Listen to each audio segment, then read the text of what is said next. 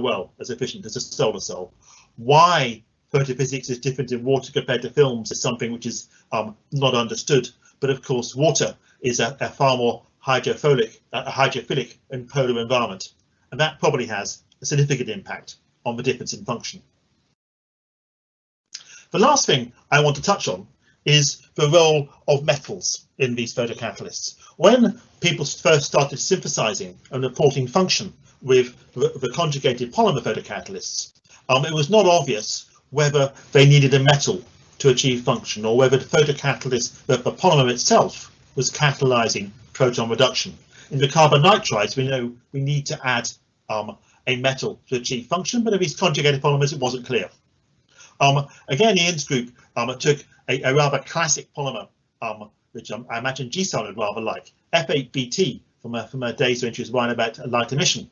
And the beauty here is that you can use chromatography to remove the metal content of a polymer like this. And as you do this, you find that its function as a photocatalyst plummets. It was clear that you needed, and of course, the metal here is a metal which comes from the synthesis in those reactions which Martin talked about earlier on this afternoon. And so if you take out the residual catalyst from the synthesis, then F8BT no longer works. We've been trying to understand why that is and what's going on. And so we can see some photophysics here, for example, of F8BT particles where, as a function of palladium content. And what you can see is if you don't have any palladium, you see long-lived electrons sitting on F8BT in the presence of a hole scavenger to take the holes away. But in the unpurified material, the electrons don't sit on the F8BT, they sit on the palladium. This is the spectra of reduced palladium, which is clearly showing that those in this system, the electrons end up on the palladium to drive the proton reduction. Rather interestingly, this palladium has quite a large impact on the photophysics. And so, for example, when you purify the F8BT, the exton lifetime doubles, which is clearly indicating that the palladium is quenching the excitons in this polymer. That's relevant for these photocatalysts. It may also have wider relevance for organic solar cells and photodetectors, because most of the materials which we use in our solar cells and photodetectors have not been purified to take the metal out of that material. It's also clear that this quenching by the palladium was not fast compared to the hole scavenging. Hole scavenging of this material is 2 nanoseconds, not 10 picoseconds, because there's no, this is a hydrophobic polymer, no sulfone groups to aid that hole scavenging. Maybe most relevantly, if we compare the function of the P10 and F8BT, then of course the improved hole scavenging by P10, this is pretty much my last slide, Nicola, so I'm going to be ending soon. The hole scavenging is far more efficient for P10 because of those sulfone groups, which enables far more long-lived electrons, and that's why P10 works better than F8BT. But of course, neither of them work as well as those bulk junctions I showed earlier. But when we look at where the electrons go, it's rather striking. The electrons in a typical F8BT unpurified go onto the palladium. In P10, they don't. They stay on the polymer, even though this P10 polymer has more palladium than F8BT.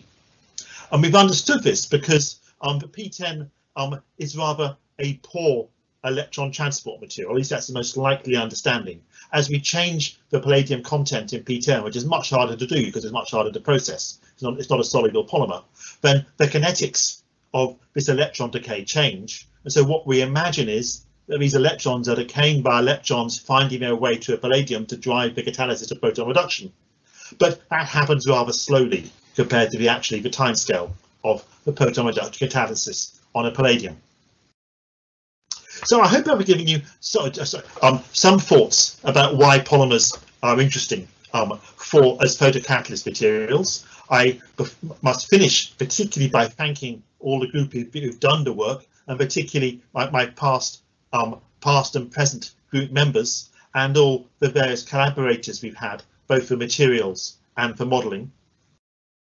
And with that, I will leave you, if I can, with some conclusions. But It seems that carbon-based and polymer materials are working better as photocatalysts than I think anyone expected, and they're showing quite promising stabilities and efficiencies. Their function, however, is very poorly understood.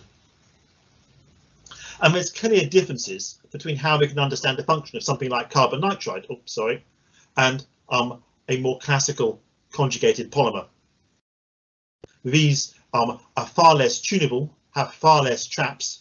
Far more traps. That trapping aids charge separation, aids the generation of long-lived charges, but of course it loses energy. And trying to modulate those traps is the key to the function of the carbon nitrides. In the polymers, the problem is the exciton. With conjugated polymers, just as we understand so well in organic solar cells, if you want to get something useful out of conjugated polymer, you've got to separate your exciton, and that's not always so easy. One pathway is spark heterojunctions, and that I suspect is going to be the pathway which we're going to see much more work on going forwards. With that,